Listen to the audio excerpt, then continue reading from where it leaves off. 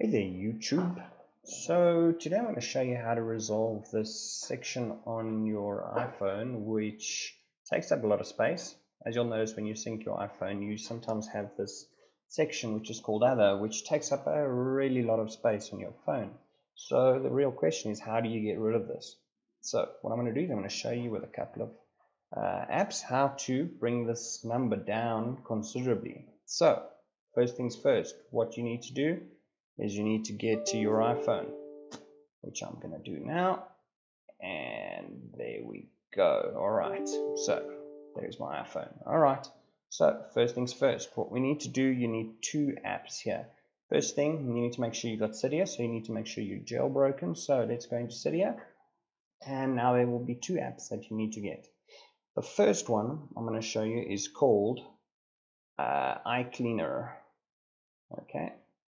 The one you want is iCleaner Pro, and this one you can get from the Insanely repo.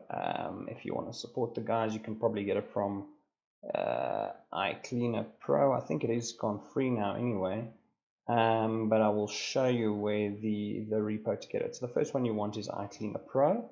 The repo that you need to be getting this from is you go to Sources. Let's just wait for this.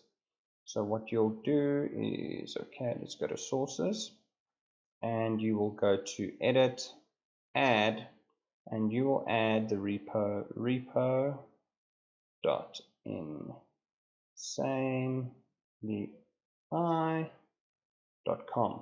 You'll add it. I've of course already added it. There it is. And in this repo, you can basically get iCleaner Pro, and the other one that you need to get is called Cache Clearer. Okay, so once you've installed both of them, first thing we're going to do is your device will obviously respring.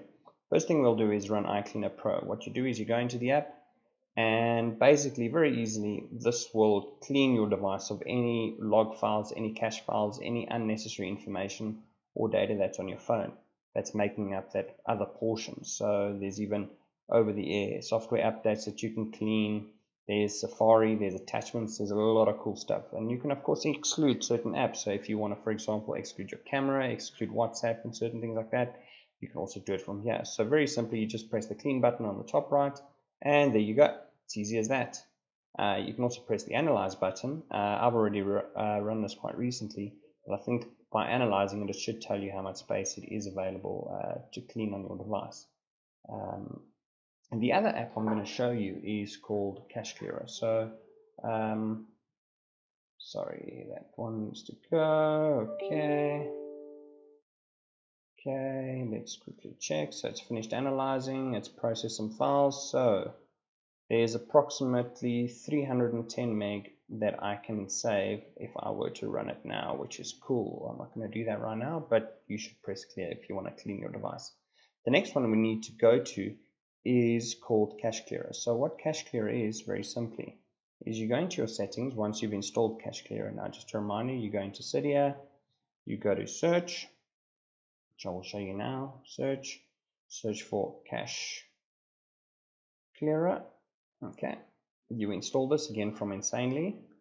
Now there's no app that it actually installs. What you need to do to access it is you go to settings, and in settings you'll go to general, storage and iCloud usage, and then you go to manage storage.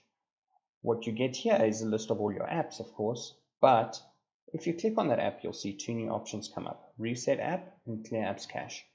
By doing this, you actually clear up all the unnecessary information in certain apps.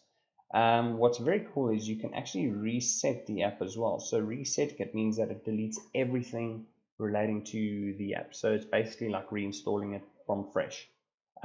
So it becomes very useful when you've got, like, you want to clear up your web browser, or you're running Puffin browser, or a lot of any app that's caching a lot of data. So that's the way you basically clear it up. Once you've of course gone through this process, you will then notice when you sync your phone with iTunes again that you have cleared up a really lot of space. Great guys, thanks for watching. Don't forget to like and subscribe. Ciao.